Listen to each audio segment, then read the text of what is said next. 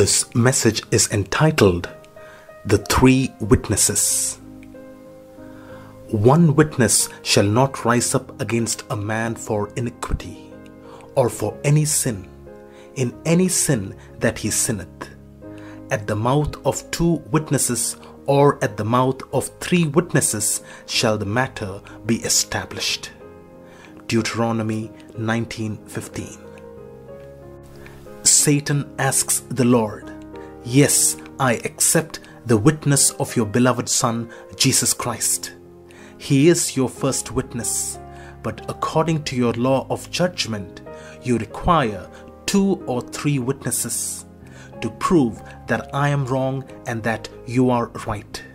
Where is your second and third witness?"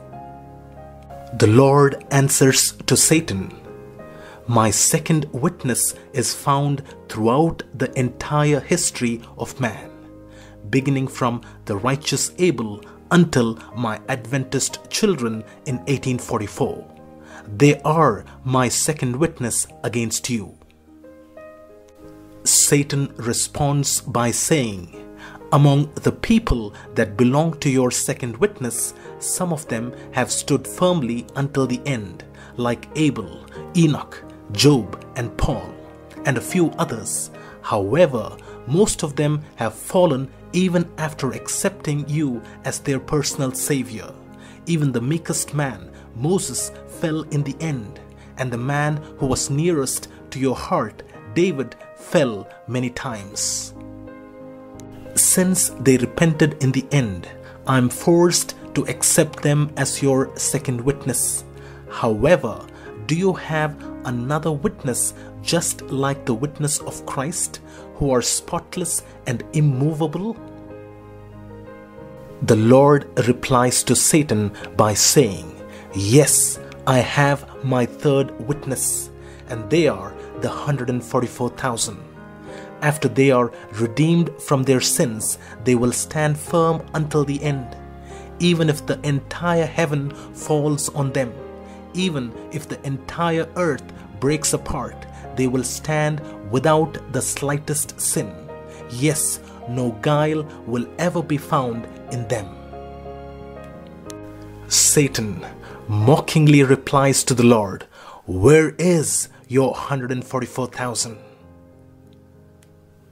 Dear friends, the Lord and His entire host are waiting for this day when the 144,000 would be made up.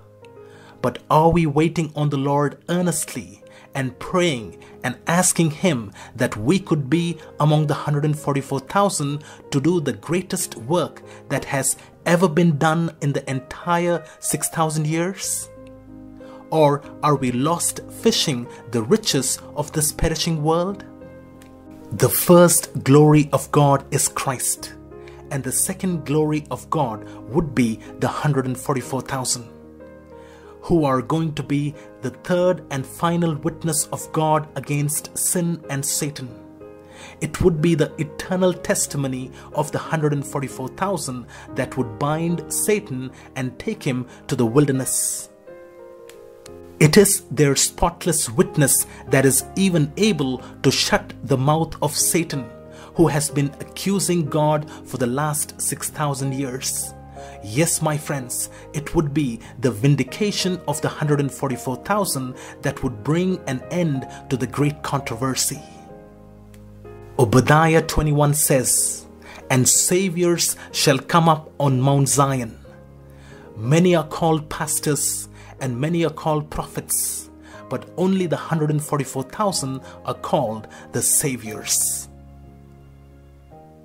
When you and I have the greatest opportunity that any human could ever have, how could we waste our precious time in vain things?